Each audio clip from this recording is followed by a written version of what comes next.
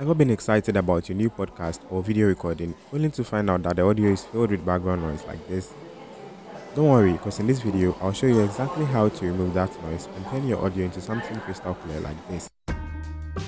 Whether you are working with free tools like Audacity or an advanced software like Adobe Audition or AI-based solutions, I've got you covered.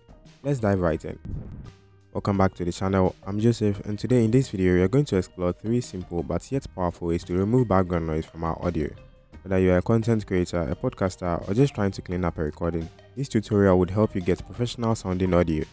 We'll be using Audacity, Adobe Audition, and an AI-based tool, so there's something for everyone, no matter your skill level or budget. Let's get started. First up, we are going to use Audacity, one of the best free audio editors out there. It's simple, it's effective, and it works on pretty much any platform. First, import your audio file by going to File, Import, or simply drag and drop it into Audacity.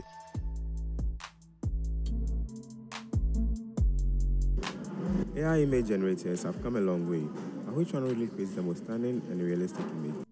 Once the file is loaded, find a section of your clip that contains only noise. Highlight that section. Next, go to Effect, Noise Reduction, and click Get Noise Profile. This step teaches Audacity what your background noise sounds like. Now, select the entire track or a portion where you want the noise to be reduced. Go back to Effect and Noise Reduction. Here, you can adjust the settings. The noise reduction in decibels controls how much noise is removed. AI image generators have come a long way, but which one really creates the most stunning and realistic images?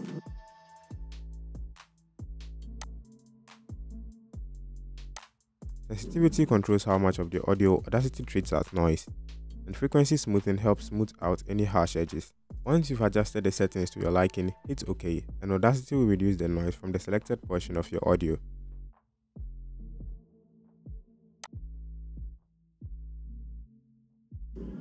AI image generators have come a long way, but which one really creates the most stunning and realistic images?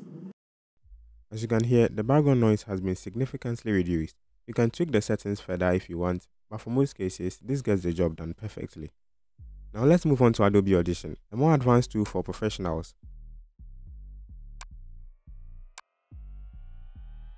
Once your audio file is imported, the first step is to highlight the section with just the noise, like we did in Audacity. Then go to Effect, Noise Reduction, and Capture Noise Print. This captures the noise profile we want to remove.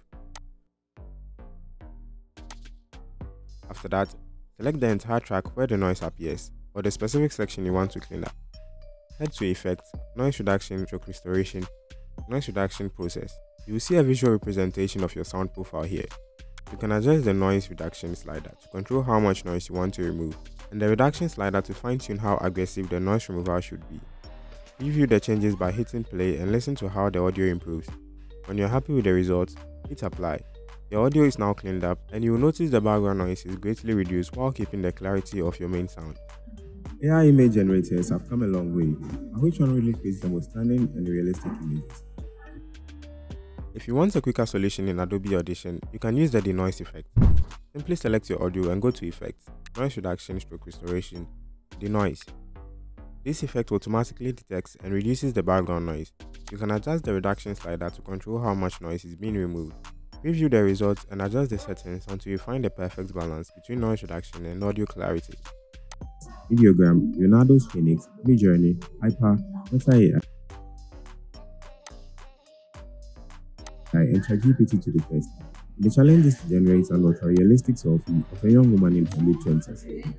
Who do you think would come out on top? Well, let's find out. Once you're satisfied, hit apply, and your audio would sound much cleaner. AI image generators have come a long way, but which one really creates the most stunning and realistic images?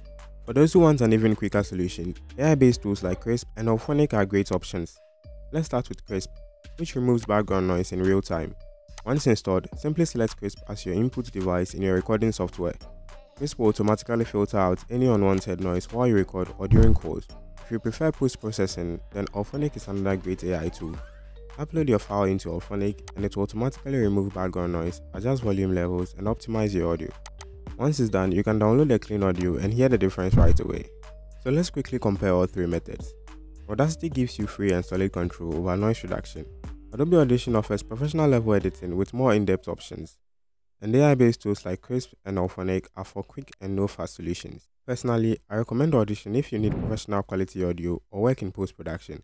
But if you're just starting out, Audacity is an amazing free option. And of course, AI tools are great if you want to save time. Before you go, here are a few quick tips to reduce noise while recording so you don't have to clean it up later. You can use a pop filter to minimize plosives and unwanted sounds. You can also record in a quiet room or simply use a soundproofing technique like blanket or foam. You can get a good condenser microphone that naturally reduces the background noise.